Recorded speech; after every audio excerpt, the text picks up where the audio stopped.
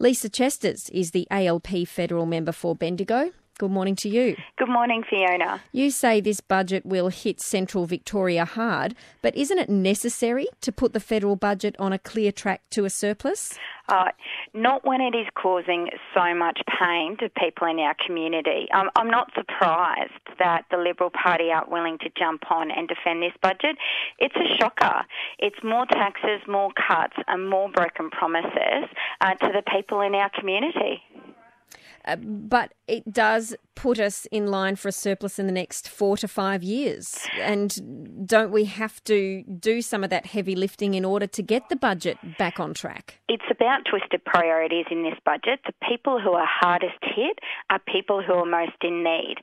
Young people, whether they go to university and now have to pay exorbitant fees because universities get to set their own fees, whether they be trying to work and they're kicked on and kicked off New Start, or our older people who require greater health care because they're ageing and have to pay more through going to the doctors, will get less in their pensions.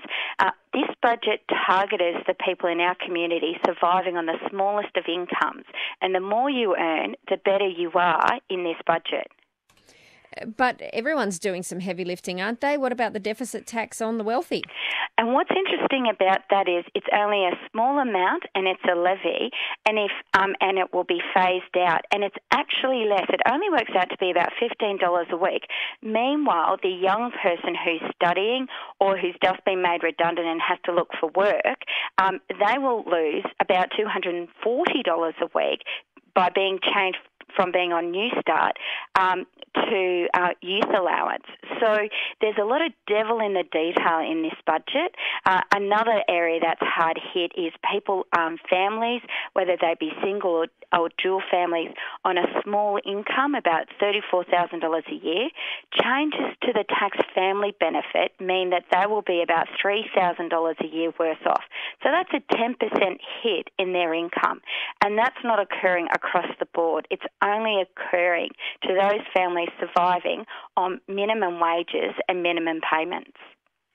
So you're saying that even though the wealthy will pay some, that it's disproportionate to the effect it's going to have on lower income earners? Absolutely, and in our community, that is the smallest proportion. About 30% of the people in the Bendigo electorate are surviving on less than $32,000 a year in their household budget, and they're the ones that have been hardest hit, whether it be through a reduction in their tax family benefit, be through a new GP tax, be through increase every time they fill their car up. There's a new petrol tax. Right.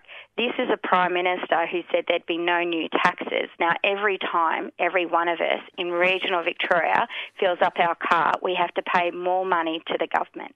But the government is saying that, sure, they might be putting on the fuel excise or tax, there is the deficit levy, but on the whole, taxes are lower under the coalition than they were under Labor. And that's just a lot of spin. From the government, and they're a government that will do one thing and say another, and we've seen that by the broken promises from this government. I can't see any evidence in what I've looked through today that there are less taxes under this government. The taxes that they're imposing on the people in our community will see our people worse off. It's just a mean budget. It's a shocker, and I can understand why the Liberals are hiding in our region and can't defend this indefensible budget. Which parts of the budget are the Labor Party going to oppose? We've already said straight off the bat that we will oppose the increase to the pension age, and we will completely oppose the changes to the indexation. What the government announced last night, Joe Hockey, is he's actually going to go back to a pre-1960s model of increasing the pension. It will increase by the lowest CPI level. So that, for our pensioners, is incredibly bad news. It means if this was introduced last year, their pension would only increase by about 1%, and that just doesn't keep up with the cost of living. So Labor's said we will not support that. Labor's also said we will not support the GP tax, and we will not support the new petrol tax. Those are measures that hurt families and hurt people in our community. What if this ends up being a bit of a stalemate? Can you see a double dissolution? Well, that's up to Tony Abbott and whether he will blink or not, or whether he's going to... The government says it's up to Greens and Labor to support the budget. Yes, and look, in the coming weeks, I'm sure we'll see lots of theatre and banter play out in Parliament and in the Senate. I think what's really important now is anybody who believes that they're affected by this budget, they need to make sure that their voice is heard and that their story is told, because clearly the Liberals and the Liberal government don't understand how these measures will affect people in our community.